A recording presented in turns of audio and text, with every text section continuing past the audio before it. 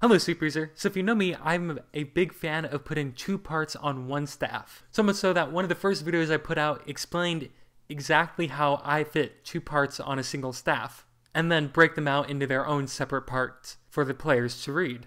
However, there's just one part of that can be kind of tedious, and I want to make that incredibly fast and incredibly simple for you today. And so we're going to start off by just looking at what the problem is. One of the things you have to do if you have multiple parts on the same staff is to have expressions in the score telling the conductor who is playing what part. Like, oh, this is second playing this part, this is first playing this part, this is both parts playing this part, right? And if you go to the parts, you'll notice that it's also in there. Now these need to be in the parts if you don't separate them out into individual parts. But when you separate them out into individual parts, of course the second player is going to know when to play because it's on their part. So normally you'd have to go through and manually hide every single one like that, which can get tedious, and that's what I used to do. But then I learned this trick, which I'm going to tell you. So let's go back to the score. The first thing we're going to do is we're actually going to move all these expressions into their own category. So I'm going to go to my expressions. Currently they're all in technique text, so I'm going to edit categories, duplicate technique text, and I'm going to call this score only, because these are the expressions that are only going to be in the score. And I can use the same technique to say part only expressions. I haven't found a use for that, but it will still work. So name it, hit OK, and we're going to come over here to technique text, highlight all these, hit move to score only. Yes, there's a couple more right here. Move to score only. Yes. And then because I have to assign something for some reason, there we go, and I'm just going to delete that. So now they're all in their own category. Next we're going to come up here to JW change. This is a JW plugin, which I have a link for in the description below.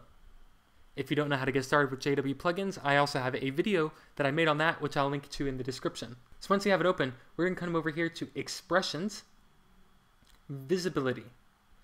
And we want the score/parts visibility to be show in current, hide otherwise. So for currently looking at the score, it'll show in only the score, hide everywhere else. Alternatively, you could hit hide in the current and show everywhere else. So this is like if you want it to only show in the parts, but we want it to only show in the score. So we're going to do this. Categories, score only. This tells us that we're only hiding the expressions from our score only category. The last thing we have to do is just highlight everything and then hit apply. Once you do that, close out of here, and you can see that these expressions are now yellow, like they're unlinked between the score and the parts. And if we go back to the part, they now look hidden. And that's exactly what we want. So that is all you have to do this. Once you get the expressions category worked out, I would go back and add this to your document style so that way you never have to worry about it ever again. If you don't know how to do that, I'll link a video to that in the description as well. And the last thing is, if you know you're going to do this to pretty much every single score, like if you mainly work on larger scores, even just a lot of scores in general, I would add the step of using a JW change plugin and add that to a keyboard maestro macro, especially if you have one already designated for setting up the score and parts. That way you don't even have to worry about doing this ever again. It just happens when you hit the macro. It all works out great. If you don't know how to do that, I will link a video to how to get started with Keyboard Maestro and Finale in the description as well. So that's it for today. If you found this helpful, make sure to like this video. Each week I post a new video about using Finale to its fullest. So if you don't want to miss out on any of those videos, make sure to subscribe and hit the bell button so that we get notified each time I post a video.